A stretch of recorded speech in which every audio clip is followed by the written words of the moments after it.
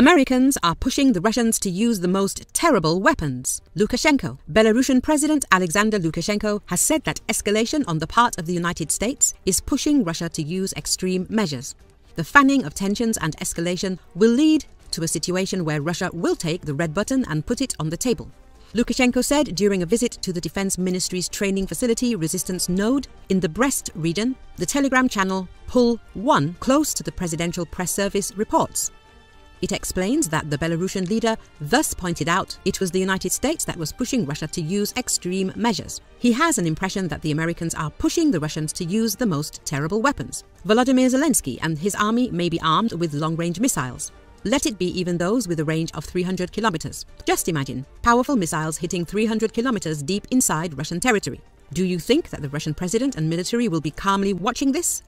Lukashenko asked. The BakuFM-ə news agency quotes him as saying the response will be colossal. Once again, some fools think they'll stay safe across the ocean. They'll drag the whole world into this grave war, the Belarusian leader warned. He said that Europe and the United States are not united no matter how hard they try to show it. Europe and America, no matter how much they show that they are united, have no unity. You can rest assured that this is not just my opinion, but also what I have heard from other people. And not only me, but our military and state security officers, said Lukashenko. According to Lukashenko, Europe does not want to be at war, and an escalation of the Ukraine conflict is against its interests, as the war is raging on its land while the United States is far away, and its only burden is the round-the-clock operation of the dollar printing machine. What they in the US need to try out there, they are trying out. The death toll in Ukraine has already exceeded 500,000, Lukashenko said. Young people do not want to go to war. They have run away.